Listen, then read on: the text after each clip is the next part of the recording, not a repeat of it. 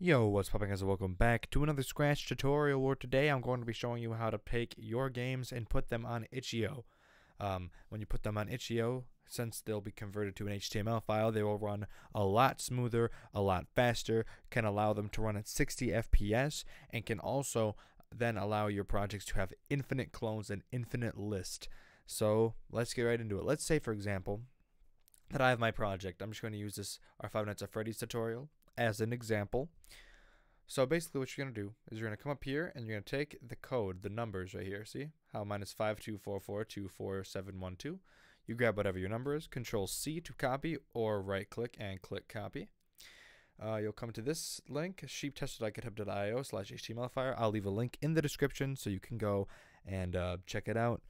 Then what you're going to do is you're going to, first of all, in this project ID bar, you're going to go ahead and paste the numbers that you just got.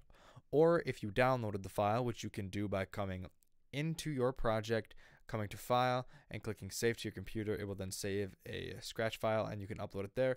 Or you can just full on take this entire URL, you can take the entire URL from the project page, make sure it's not the editor, or just take the editor off at the end. So you'll come to here, you just take this whole link and put it there. I like to do the ID, that's just what I've always done. Doesn't change anything regardless of how you do that.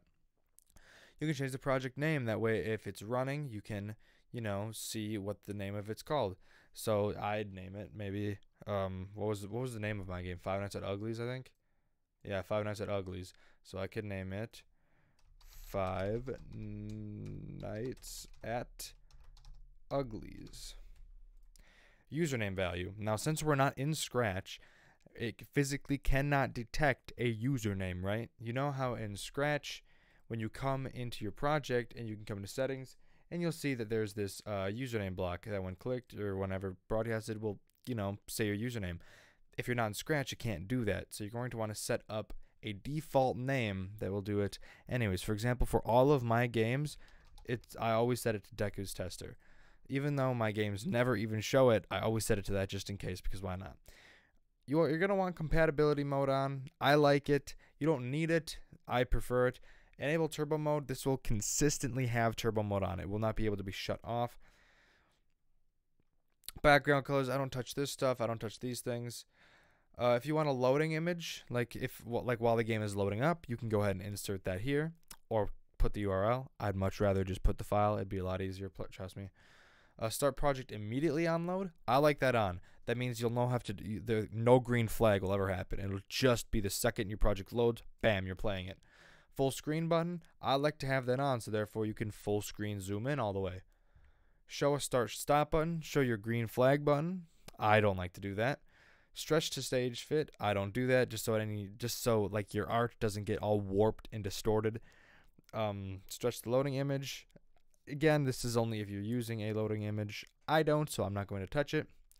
We have maintain aspect ratio. That is on, so it can keep Scratch's normal 480 by 360 canvas. Again, this is to make sure that your art doesn't stretch and warp and distort.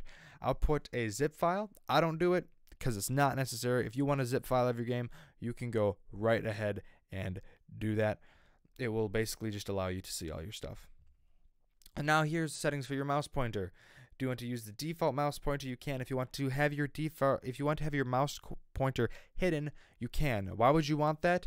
Let's say, for example, that your Scratch game has, a custom cursor. It hide the cursor, do that for you. Oh, wait a minute. This does it for you. You can choose custom cursor and then upload a file 32 by 32 of this cursor that you want, or you can just always use the default one. Doesn't matter.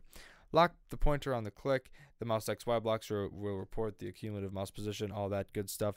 I don't touch it. You don't need to. It's not necessary. Monitor style.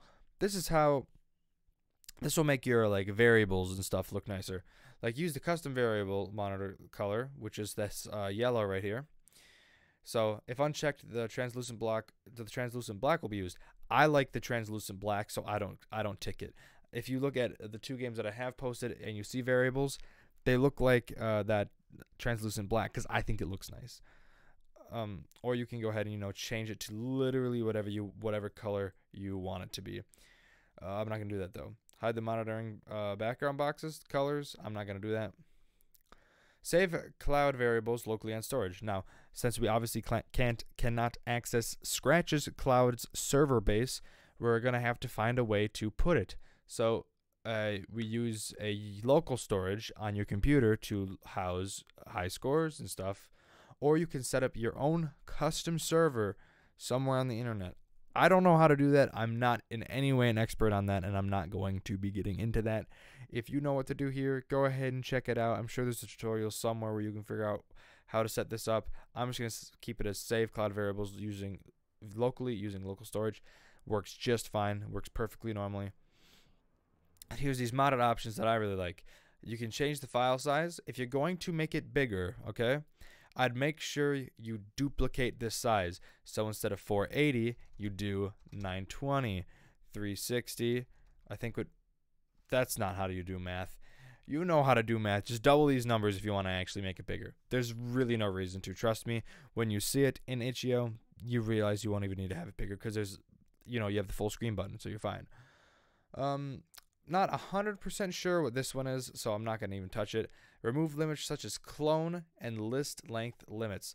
Click that on regardless. It's just nice to have. Unless your entire game has nothing to do with clones or lists, then untick it. But I mean, if you're messing with clones, such as my game Silent Night, tick that on because there should be little to no lagging at all.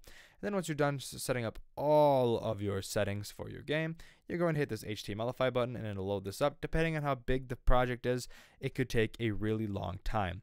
Once it's done, don't even click this download button because chances are if you have this download automatically ticked, it'll download it for you. Otherwise, if you have it unticked, you have to click download and then it'll download. You'll see you have the name of your file in a Google Chrome tab, or it might be, whatever browser you're using. I use Chrome because, normal person things. Then you're going to come over to, after you're done with that and you have your file, you're going to come to itch.io. If you haven't already logged into your account, definitely do so. And you can come to here, you see my two games. I have Silent Night and Five Nights of Insanity. You can go ahead and we're going to hit edit profile. Once you're logged in and all that good kind of stuff. I don't even know what I'm doing right now. So we're going to see this little arrow right here. We're going to click on that and then we're going to click upload new project. When you upload a new project, what you're going to put in the name, Five Nights at Uglies is the name of this game. Then you can set up what the URL looks like. It'll be https:// your name, itch.io, and then the name of it. You can change this if you want. I don't find it necessary. If you want to make it something else, go right ahead. Add yourself a short description. Not necessary. If you want to give yourself a very, very brief description of what your thing is about, for maybe example, a FNAF fan game. There. Super short and brief description. What is it? Is it a game? Game assets, mods, soundtracks, comics? Chances are it's going to be games, but I don't know what you're up to. Now, kind of projects. You could have it downloadable. Keep in mind that you are running an HTML file, so there's no reason to make it downloadable. So don't do that. Just leave it as downloadable because we're going to set up a different thing down here in a little bit. So just leave it as downloadable for now. If you want to go mess around with it, you definitely can. Release status to show like if you're going to be continuing updating it. If you're not working on it for the time being, but you will come back to it. If it's canceled, you will no longer be doing updates to it. It could definitely be updated, but you're not going to. Prototype, betas, early games, and released. It literally tells you right here what this stuff is. Pricing, you can do 0 donate. You can set it up so people have to pay, or you can just do no payments whatsoever. I always set it at 0 or donate unless I'm super, super proud of the game, which I've never had a game like that before. I mean, I'm really proud of Silent Night, but I don't think people need to be paying money for it. If they want to donate, definitely go right ahead there. But again, you can set how much it can be. So I'm just going to leave it at 0 or donate. Then you get to this upload file. You click the upload file. You can't actually see it. I have my file manager showed up. Just double click on that Chrome file or your HTML document that we just made in this HTMLifier. And then it'll start loading this thing up here. And it will start putting it up into this bar. And I'll be right back once it's finished uploading. Alright, once it finishes up, you can go ahead and set it up like this. Keep it as an executable. You can say what it's for, if any of these things. I'll just leave it completely blank. This is for more of like advanced games and stuff. Yeah.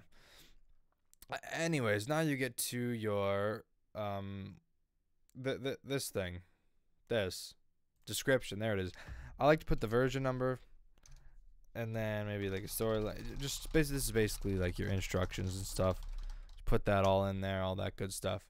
Once you're done with that, in your genre, tell us what kind of genre it is. For example, if you had a Five Nights at Freddy's ones, I'd say it's a survival game. Tags, if you want to put tags, you can go right ahead and do that. If you have any other places where it is, such as Steam, the Apple Store, all those things, go ahead and add those. Common noun, game, all that good stuff, not necessary. Download instructions, since we're not downloading it, no need to put anything there. This is where you can discuss whether or not you want people to be able to comment. So you can either have nothing on it, only comments, or a discussion board that talks completely about this game specifically. I like to put it on discussion board, but I don't know. Visibility, a draft, only those who edit it can see it. Definitely like, you know, all this good stuff. Keep it on draft. You can go to restricted, then draft, and then choose public. Anyone can view this page, all that good stuff. And then go ahead and click save and view page. I'm not going to, though, because this isn't a game I'm actually going to put out. So you'd get it. You'd click the save and view page, and then it'd show up, and then you'd have your game. And also, if you want to add some cover art, you can definitely go do that. Add a trailer, add some screenshots, all that good stuff. But anyways, thank you guys so much for watching this video. If you liked it, then like it. And if you didn't like it anyways, because I hope to see a bunch of your games on itch.io. Yeah, that's super cool that we can do that as Scratch developers. While you're at it, I want to subscribe to my channel if you enjoy my content. Then help me out a lot. We are growing super quickly, which is just awesome. Yeah, don't just go look at the description. Thank you guys so much for watching. I'll see you in the next one. Peace.